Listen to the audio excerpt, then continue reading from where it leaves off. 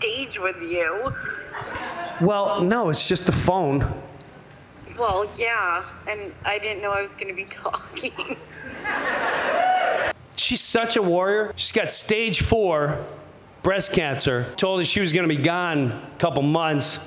So right now she's on a trial in Philadelphia. And this is over 2 years. Half the tumors have disappeared, and a lot of them are shrinking. But we know every day is a new day.